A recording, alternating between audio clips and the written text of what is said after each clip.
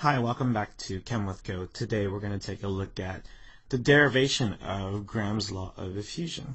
Now let's first define what effusion is. Effusion is the ability of a gas to escape through a pinhole, or from a container from a small opening like a pinhole.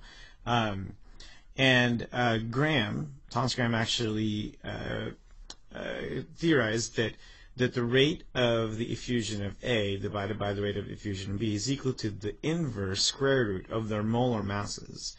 Now, the derivation of this comes from the idea that if both A and B are in the same container and they both happen to have the same temperature, they will have the same average kinetic energies. And it's from the kinetic energy equation that this comes from. Again, one more time. So that if I had gas A and gas B, the kinetic energy in the same container at the same temperature, that means that the average kinetic energy of A should be equal to the average kinetic energy of B.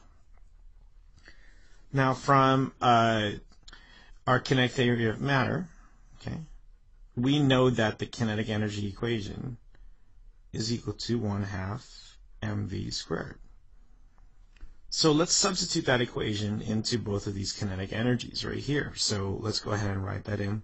So this will be 1/2 m of A v of A squared is equal to 1/2 of the molar mass of gas B times the velocity squared. And that velocity is of gas B right there. Now, let's try to see if we can go ahead and cancel some terms out. Now, since we have 1/2 on both sides, we can go ahead and cross both of those out. It's like multiplying by 2 on both sides. So now we just have the molar mass of gas A and the velocity of gas A squared is equal to the molar mass of gas B times the velocity of gas B squared. And I think from here you're beginning to see that we need to take the square root of both the sides in order for us to get to the answer.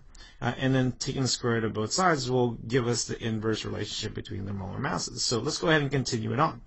So remember that rate, again, is just the, in this case, it would be the velocity of this particle to effuse, like to pass through that tiny opening.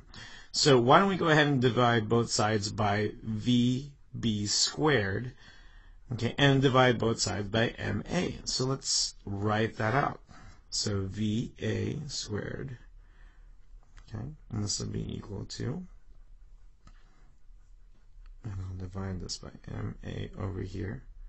And then let's go ahead and fill this in, MB, and this will be VB squared. And from here, what we need to do is take the square root of both sides, so the square root of this, square root of that, and that gives us, the velocity of A divided by the velocity of B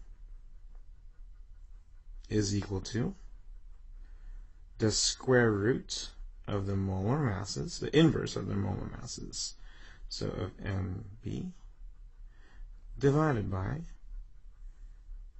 MA, which is Graham's law of effusion.